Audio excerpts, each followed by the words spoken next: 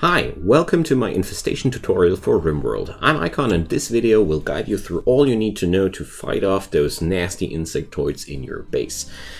This tutorial is structured like this. First off, I will talk about how infestations happen, what you can do with them, and how you can prepare yourself for them. I'm going to talk about equipment and such things. And in the second half, I'm going to talk about more about the strategies, and we're going to play through one example for an infestation too. So first up, what is an infestation? Infestations are crisis events that will make insectoids spawn in the middle of your base. Pretty nasty. There are a few things worth mentioning about the behavior of infestations in general. Insects love it to spawn in the mountains. They won't be spawning anywhere else. They need to have some sort of mountainous roof above them, and they need to have it somewhat warm and dark. So you can manipulate the spawn points of the insectoids by creating too dark or too bright and too cold rooms and shift the spawning points a little bit, but you have never ever a true control over the spawning point of the insectoids. It has been like this a few versions ago, but it's not like this anymore. So insectoids are quite nasty. They have a pretty high sharp armor, which means gunfire is less effective against them and blunt weapons are more effective against them. And they are all melee and come in quite large numbers and have overrun lots and lots of colonies in the past. And I see in the Rimworld groups I'm hanging around, a lot of people dying quite often from these, but that's not entirely necessary if you prepare yourself quite well. So equipment wise, heavy armor, awesome. The better, the heavier, the better. You will need at least, or ideally, 3 people. You can have more, but 3 people are, well, you can do it with 2. I'm going to show you how you can do it with 2 as well, but 2 to 3 people in heavy armor are really, really good. Give them also melee weapons, like here, my guy Fugly wearing a warhammer and the marine armor. Really good stuff. Apart from that, gunfire might be not the ideal take, but chain shotguns are really, really good weapons against insectoids. Use those. They might have a low range, but insects, they come up close anyways, and this weapon has a high fire rate, high damage, and a decent accuracy on low distances. Really, really good thing. Frag grenades and Molotov cocktails are also very worth mentioning, but beware. If your people don't manage to hit the insects, your people will be blown up with these too. If your people don't hit the insects, your people will start burning too, and you lose control of them. So only use these weapons if you really feel fond of managing that. So that's about equipment-wise. Next point, preparations. I always have something like this. A narrow corridor with only 1 door or maximum 2 doors, and a narrow spot like this. What we're going to do is we're going to use this area to fight insects with here, but more about that later. Also, it's really important to know that gun turrets are your really, really best friends in tanking those little buggers. Because if you put down a gun turret like here, let's connect that to power as well.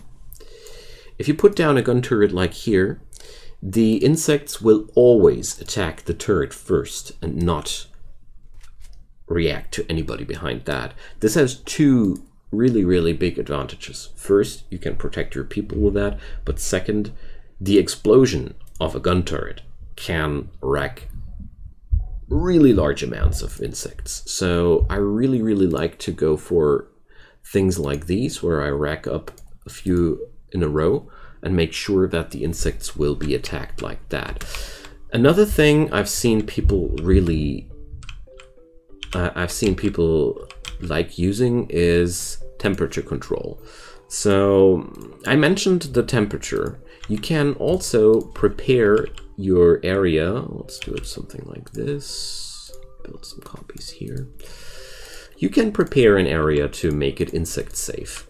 So if you know where the monsters will spawn, or you have a hunch where they will spawn. By decreasing the temperatures below a certain temperature, like -degrees, this will put the insects at some point to a kind of torpor.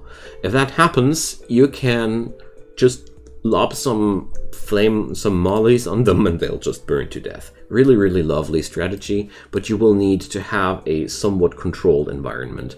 But it's worth mentioning, if you happen to manage to trap the insects in a hot environment, in a cold environment, they will just fall to the ground and turn useless. All right, let's trigger a infestation and get going. So do incident infestation. So you never know where the infestation is actually happening, but in our scenario here, we get especially lucky. The infestation is actually happening where I prepared it.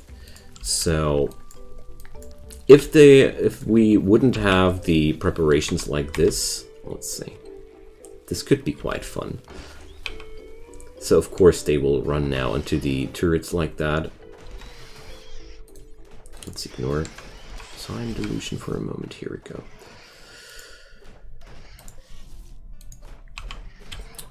Well, this is not the ideal moment to show off the temperature thing because of the gun turrets.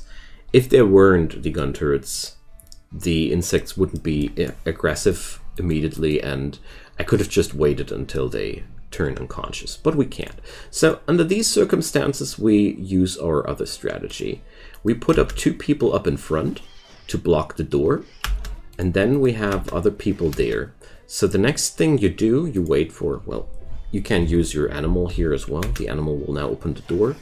And now what happens is, now we got the animal here, but and tanking this, but this is non-ideal. You see, the warg now is being attacked from 2 tiles, but that's not ideal for us.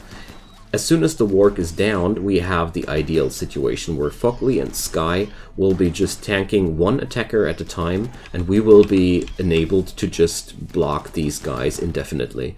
This way, there's only 1 insect attacking us at a time, and honestly, if your frontliners are well equipped, it doesn't matter if there are 5 insects, 50 or 100. As long as you have 2 people up in front and enough firepower behind that, the sheer number of melee enemies becomes irrelevant because of this blocking mechanism. So, long story short, if you prepare your base with such gaps and narrow points in mind while building your underground base, you can avert some infestation crisis quite easily, because most infestations escalate because people are not taking them seriously enough up front. So ideally, I would not only take this corridor here, I would also prepare myself 1 or 2 more corridors. So let's see. Also, one thing I want to show you here is infestations love to happen at the same time again, at the same place again. So if you look at this here, let's see if we're getting lucky. You see, they're spawning at the same point. This is no guarantee though. This has been patched away too. But let's see, maybe we can this time do it better than the last time. But no, we were unlucky. They didn't rescue the warg in time.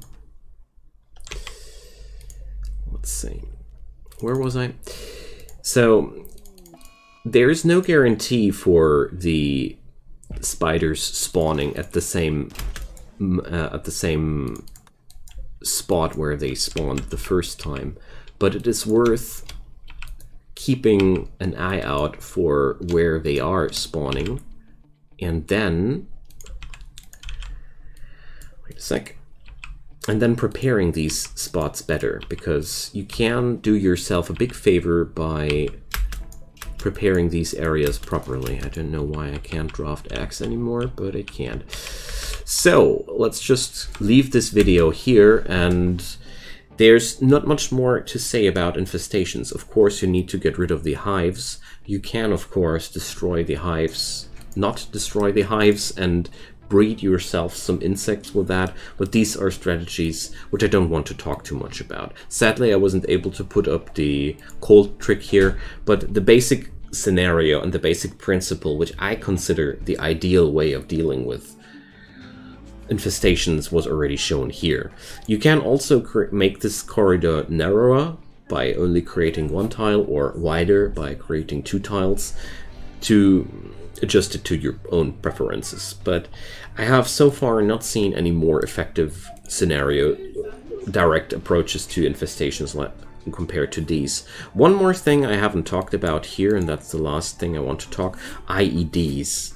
IEDs can be used for infestations as well. Basically, you know, explosives are always good against insects. So, I hope you found that quite helpful.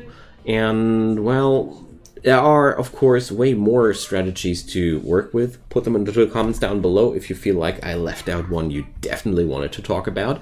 And apart from that, likes or subscribes to the channel would be deeply appreciated if you felt like that really was helpful for you. And whatever might be the case, I hope you guys are in the future dealing with those insects the way they deserve to be dealt with. Put them into your lavish meals. See you soon, friends. Bye-bye.